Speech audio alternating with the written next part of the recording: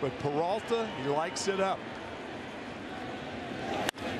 Left side base hit.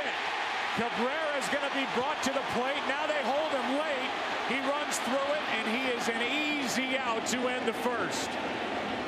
Brookins waved him, then stopped him, but Cabrera kept coming.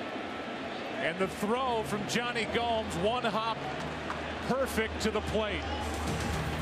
And it's a scoreless first inning here in Game 5. A late stop sign put up. Cabrera kept running, and we go to the second, scoreless. Here's that play with 2 outs. Johnny Peralta again, a base hit in the hole.